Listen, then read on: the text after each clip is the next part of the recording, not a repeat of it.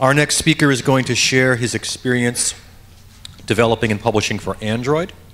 He's the CEO and co-founder of Creative Mobile from Tallinn, Estonia. He was 23 years old when he built one of the largest mobile gaming companies in Northern Europe with Nitro Nation Drag Racing, a game that has amassed over 100 million downloads on Android and over 12 million on iOS.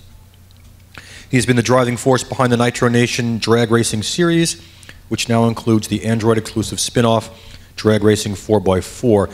Please, let's welcome Vladimir FUNTIKOV.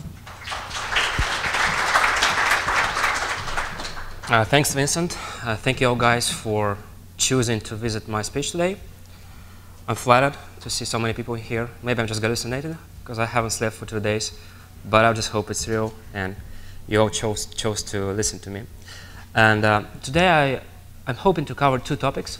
I want the speech to include practical advice for publishing on Android, the way we did it, without external funding, without connections, just the way most indie developers do it. And I also want to speak a little bit about my company, because that's what's supposed to give me credibility for this talk, and that's where all the practical examples come from. So let me start by introducing Creative Mobile. We're a developer publisher, like Vincent said, based in Tallinn. And we founded the company 3 years ago. It was just me and 2 of my former colleagues, and we didn't have anything. We didn't have money, we didn't have friends among Apple editors, we didn't have VCs supplying us with funds in advance and exposure. But somehow we got a few things right, and we made our way to where we are now, to 100 million downloads on Android, just Android, and most of these are organic. And this is going to be the focus of my talk: how do you get organic traffic on Android? And we are best known for our drag racing games. The original Drag Racing, which was our breakthrough title, and it's just massive. And all the spin-offs. We have Bike Edition, which was launched in last April, and we have Drag Racing 4x4, which is going live in a couple of days. So we have a new release coming up really soon. And I think I should start by explaining why we chose to work with Android. 3 years ago, Android was largely unknown. It was a risky bet. The platform was small. There were only a couple of devices on the market. But the competition was also very weak. And we had a very compact team. We didn't have any experience making games. We didn't have any experience running a gaming business or any independent business.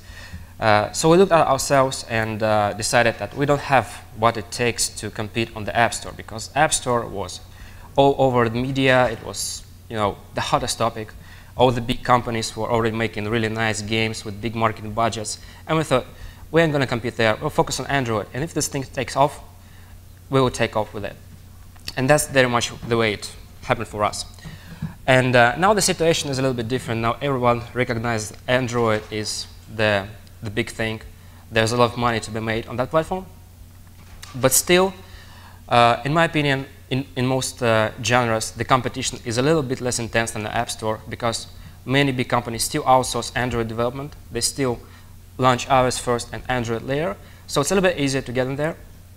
And of course, the obvious reason to develop Android is the scale. There's just so many devices, there's so many players, there's so many money to be made in this business.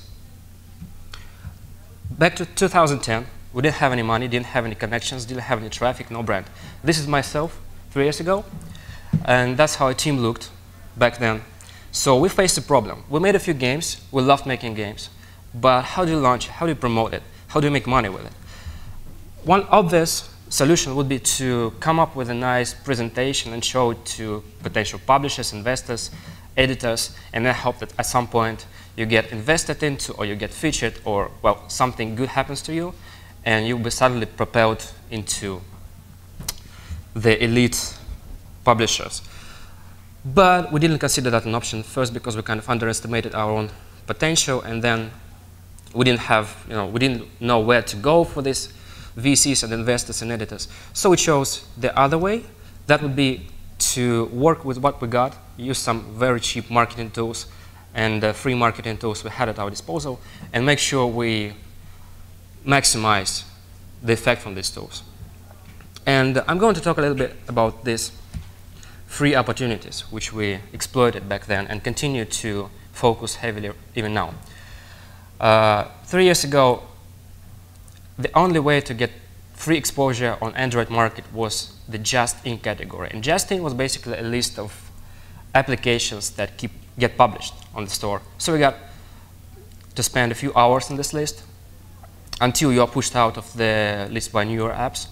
And now it's been replaced by top new free and top new grossing, I think, list that kind of make more sense given the scale and the number of applications published. But the principle is the same. You get some free exposure and you have to maximize the effect.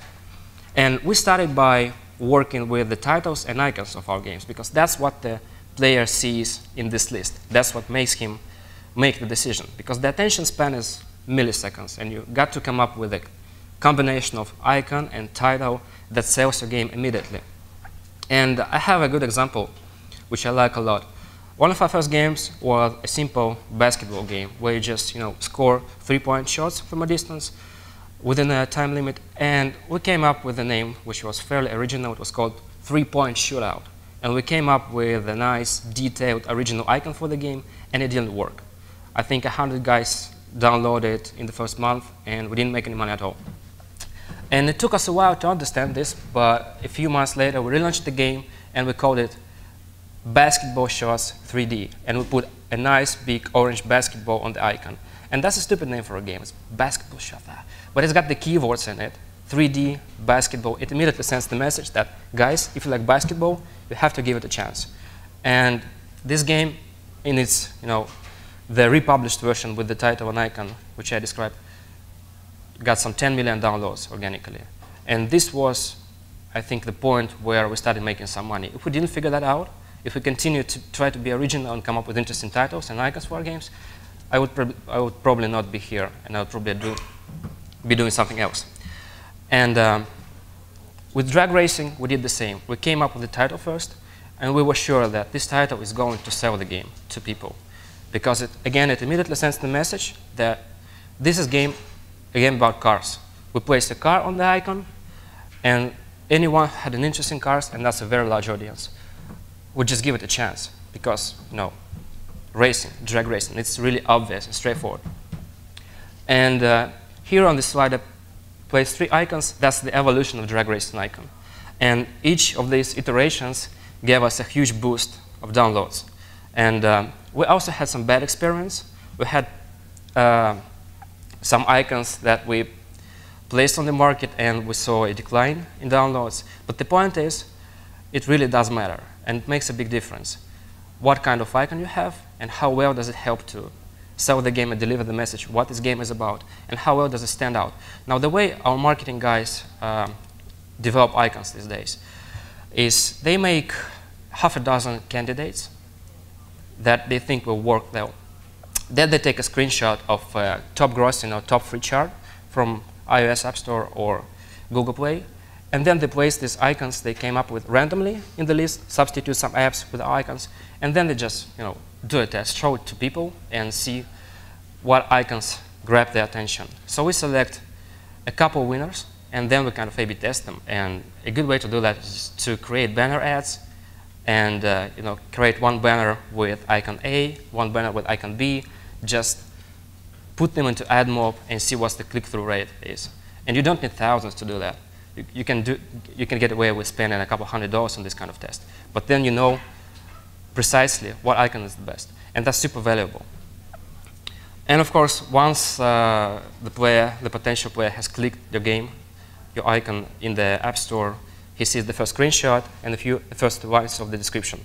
And this is something that has to be polished and perfect as well. Some guys think that they have to tell a story through the screenshots. They have to start by showing the main menu of the application, then something else, Point is, first one is the one that matters. It has to make an impression. It has to be stunning. And that's worth working on. It doesn't cost a lot to test different iterations, but it pays off. And the last thing we did with this Google Play submission, we included keywords in the description. It's kind of straightforward. A lot of people don't do that. Again, it's free to do. It makes a difference.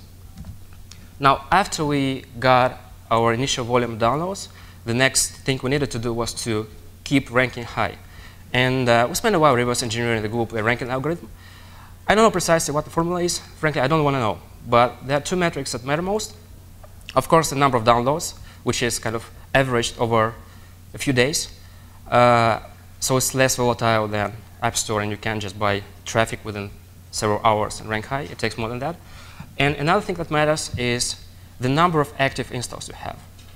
And this kind of dictates the way you work with the game post-launch, because you need to keep this number high, so it's worth delivering relevant updates to keep people engaged. Sometimes, when you do push notifications, everyone knows push notifications are great, but if you deliver it to the wrong kind of user, they might just uninstall your game. That's going to be their response. Because they haven't played it for a while, they've forgotten about this game, but it's still on their phone and it contributes to your ranking. But then you deliver this needless push notification and like, oh, I haven't played this game for a while, I don't need it anymore, and they uninstall it. And I know there's at least a couple software solutions that let you do that. Segment your players and deliver push notifications to those who actively play it and leave the rest alone. And of course, social, competitive games have an advantage here. I think on the third day of the conference, Bob Meese from Google will be presenting Google Play game services. Don't miss that one. It's a free tool which lets you improve retention and keep your players engaged in the game, and that helps a lot. Now, the next important point we learned is to understand the platform and optimize the games in every aspect: performance, loading times, distributive size. Again, I have an example from our own experience. We published a third-party game called Clash of the Damned, and we tried desperately to explain to the developers that they have to optimize the download size.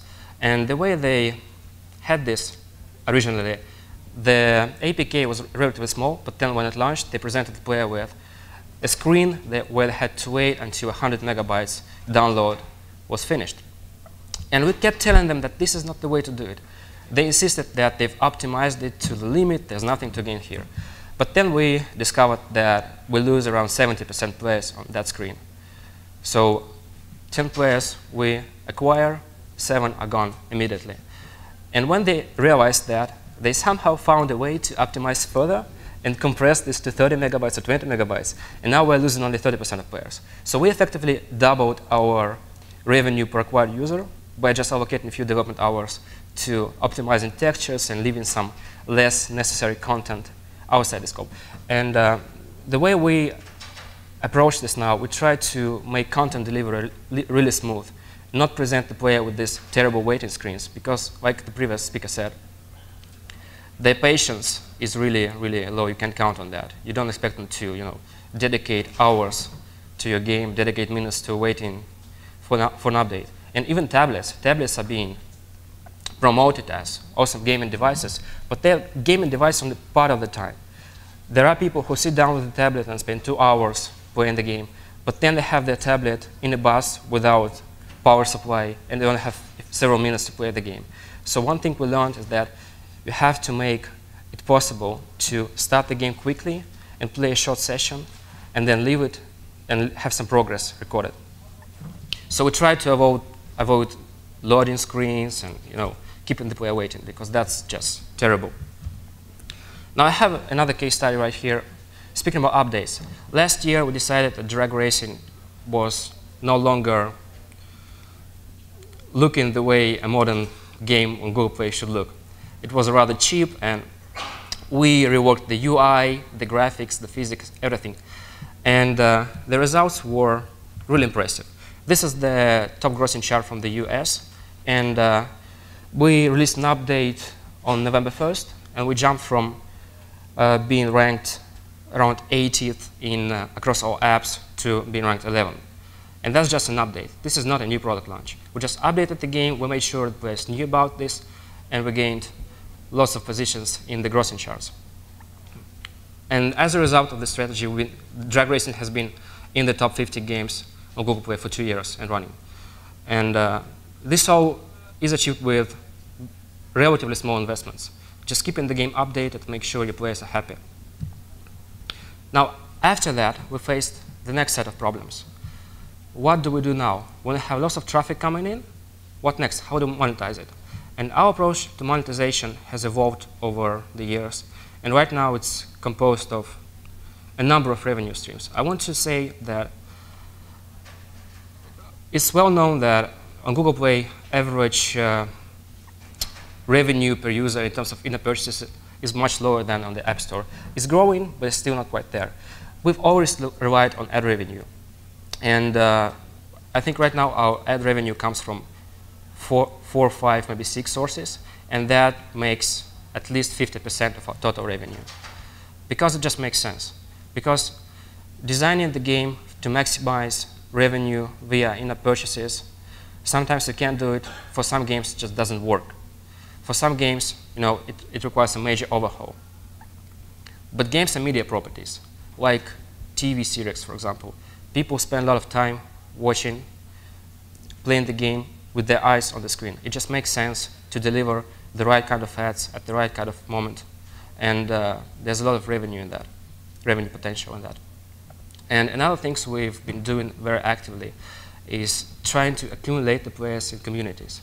For example, we have a game page on Facebook, and after 2 years, we've accumulated just under 2 million Facebook fans on that page. And that's super valuable, because these people stay with you after the game is deleted and uninstalled. And you can use this community to cross-promote new products, to promote new games, games you publish, deliver information about updates to application. Now, that's a fantastic opportunity, and again, it's very cheap. It doesn't take a lot of time and money investment to set up a Facebook page and link to it from within the application. And when you have, it keeps growing little by little. After 2 years, you have 2 million fans. That's a serious force. And case study, Drag Racing Bike Edition. A year ago, we decided to make an experiment. We decided to launch a new game, a spin-off of the original drag racing game, and spend nothing on promotion. Just see what we can achieve by working with our existing audience. And we got it into the top 5 downloads and top 5 grossing charts in the US without any user acquisition spent. Just made sure our players are aware that there is a new game, posted a few times on Facebook, and that's what we achieved. That was saved us a lot of money, because getting into top 5 on Google Play can be really, really costly. And I think I still have a couple minutes left, but I think that's enough information for the talk.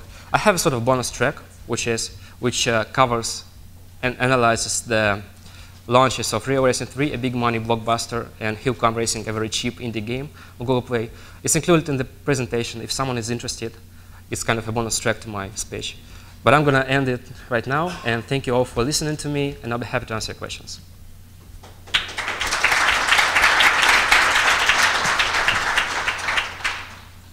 I just had one question. You said to support as many devices like old and new as you can. How do you show that? Sorry, can you say it again? Sorry. You said early on in the presentation you support as... Oh, platforms and devices. Yeah, so you wanted to support as many devices as possible, like old and new, and all the different screen sizes. How do you go about doing that? It's difficult, but it's difficult when you face this problem after having developed for iPhone and iPad, for example. We are coming from a Java mobile environment where we had 200 devices. And for us, it's natural. For us, Android was very simple. Guys coming from iOS development, they say, oh, how come we have to support 10 screen resolutions? But if you design the game from ground up with this limit, with this consideration in mind, it's doable. It's the solution, a technical solution, is unique in each case. It depends on the way you organize your UI, how demanding is your game in terms of hardware requirements.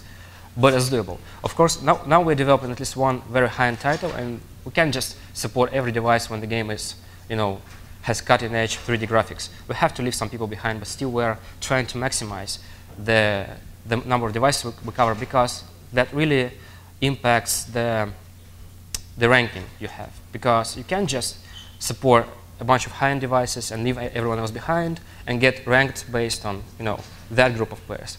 You'll still be competing against applications that support every other device and get more downloads because of that. So that's kind of, it's difficult, but like the content delivery problem, it's doable and it pays off.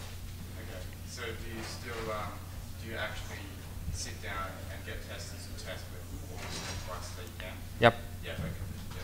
We can't physically buy every device. I think Drag Racing now supports around 3,000 devices. We don't have that much space in the office. Rent costs would be insane if we stored that all. But we look at the analytics data. We see what are the top devices and resolutions and GPUs, and mix and match those, and try to buy some most popular devices or devices that combine popular chipsets and test on that.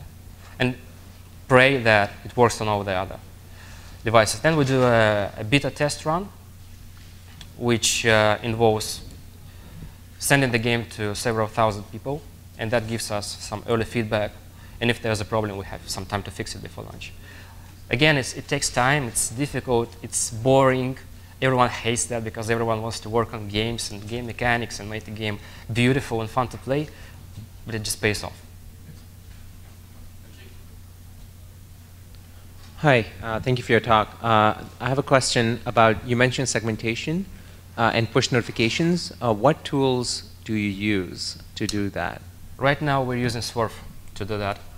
We're using it in, not in Drag Racing, in a smaller title, because we're still testing it, but early feedback is good. It seems to be a very powerful tool, which is quite relatively difficult to integrate, but it lets us do a lot of cool things. I know there are simpler solutions. I think Play Heaven is one of those. Playnomics might be one of those things that let you segment users and take some active steps afterwards without that much investment. But it was difficult 3 years ago. Now there's plenty of opportunities.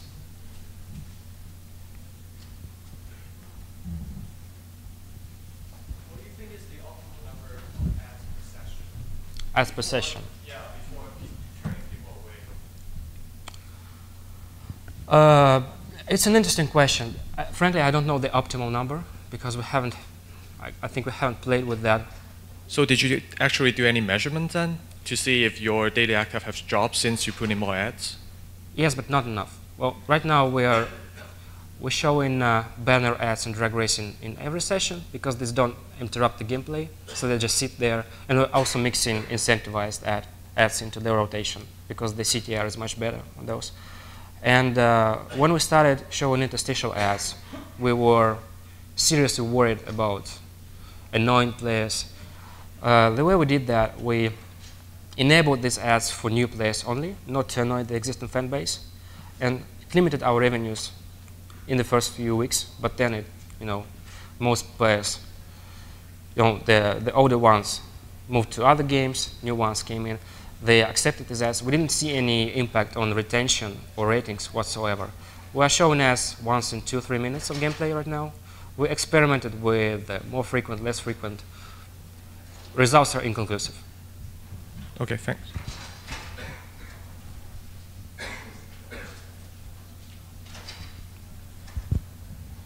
Vlad, I have a question regarding the experiment you did with Bike Edition, trying to drive traffic organically to that game, and you saw great success with that.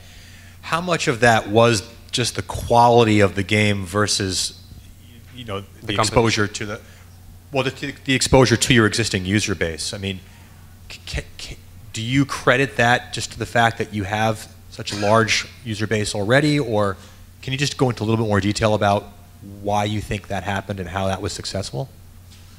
I can say, well, the quality of the game is higher than the original game, or it used to be back then, before we updated Drag Racing. It looked nice, but it wasn't high-end blockbuster. It was, by the standards of Google Play Store, slightly above average. We never focused on visuals in that one. We designed it primarily for the existing audience and tried to reach the guys interested in bikes and bring them into the game, and we managed to do that. So we attribute it to cross-promotion, because if we launched it as a standalone title without any promotion to the existing user base, I don't think we would have achieved even a top 30 ranking. And the point I was trying to make, even if the game is really good, still promotion is expensive.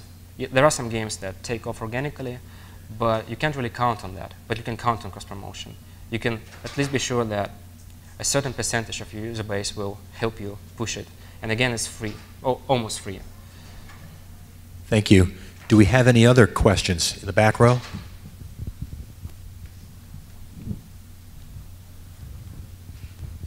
Hi, Vladimir. I'm a big fan of the drag racing game, actually.